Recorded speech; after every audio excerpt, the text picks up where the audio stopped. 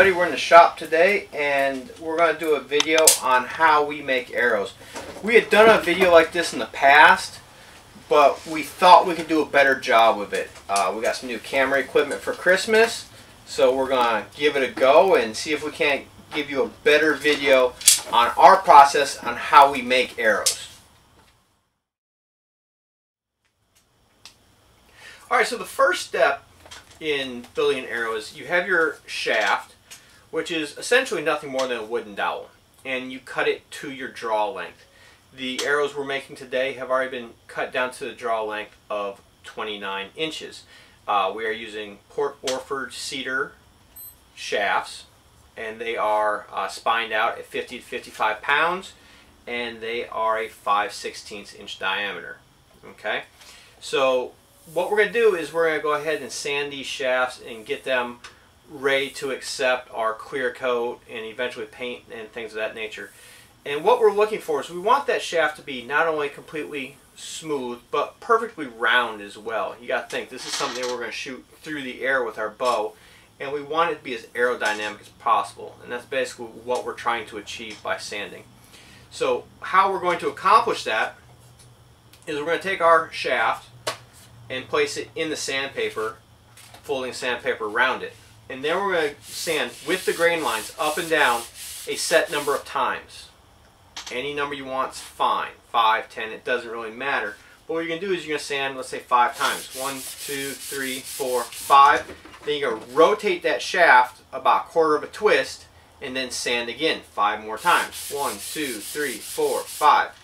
Quarter twist turn, sand, quarter twist turn, and sand. And by doing it in that method, what you're doing is you're evenly sanding the shaft, keeping it a nice round shaft to it, and you're smoothing it out, taking out any deformities. Alright, so now that we're done sanding the shafts, our next step is going to be tapering them so that they accept both the point and the knock. For this we have Boeing T-knocks we'll be installing, and we have some steel field points.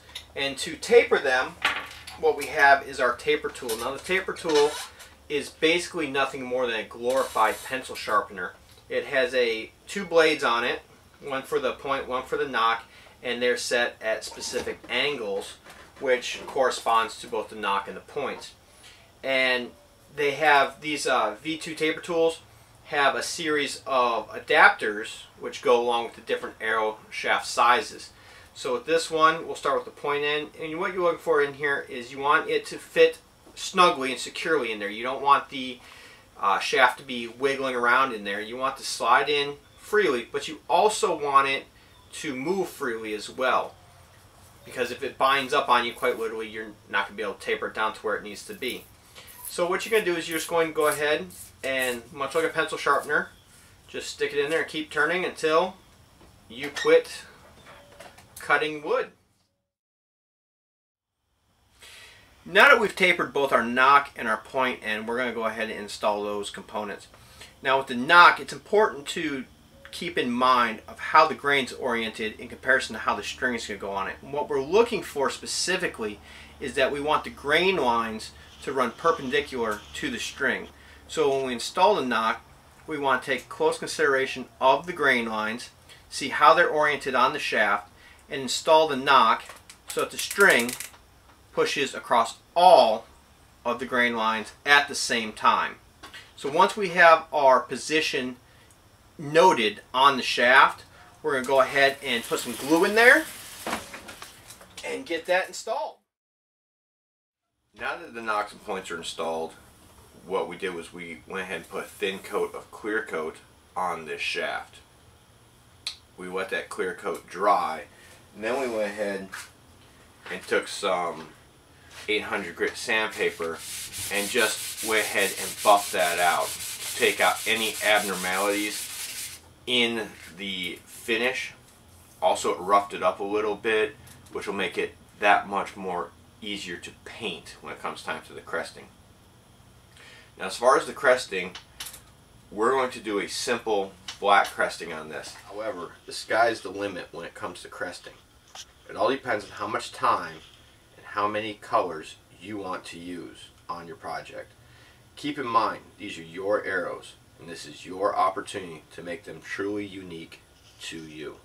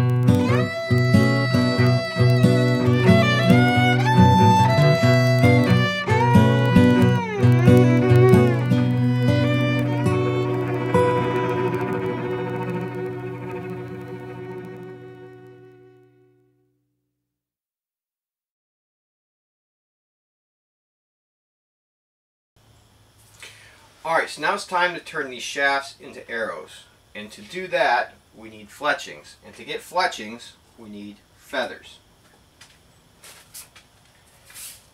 We're often asked how we acquire our feathers. No, we can do Thanksgiving at my house. I don't like to talk about it. But these are wing feathers from a turkey. These are right wing flight feathers from that bird.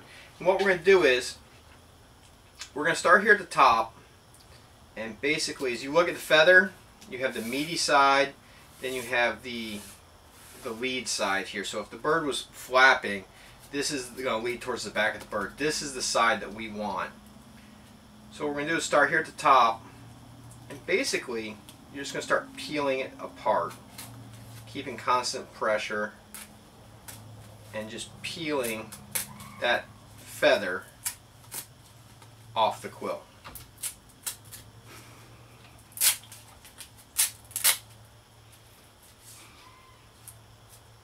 And just like that, you acquire a fletching.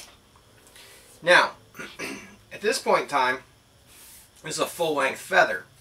We need to get that down to our shield cut for this project. There's a lot of different tools you can use to get your feathers cut down to shape. There are feather burners, choppers, and scissors. All of these can be used to get your feather cut down to your desired shape. To cut these feathers into shape, we're going to use the chopper. The chopper is basically nothing more than a die cutter. It has a pre-designated design which will cut the feathers to our shape, in this case a 5-inch shield cut. What we're going to do is we're going to lay the feather into the chopper with the quill against the stop, laying the die cut over, and then tapping it with our mallet, giving us a perfectly cut fletching every time.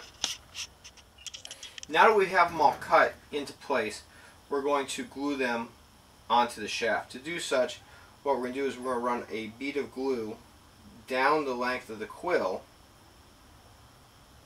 to adhere them to the shaft. You don't need a lot, just a continuous bead is sufficient.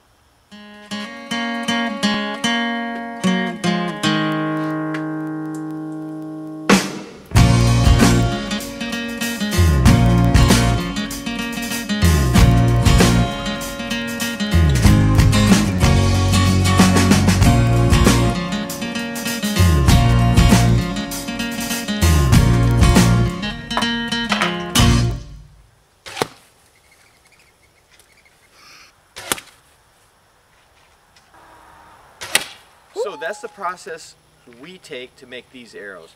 Hope you found our video informative and enjoyed it. These arrows, as always, along with several others, can be found on our Etsy shop, so I encourage you to check them out. Thanks for watching.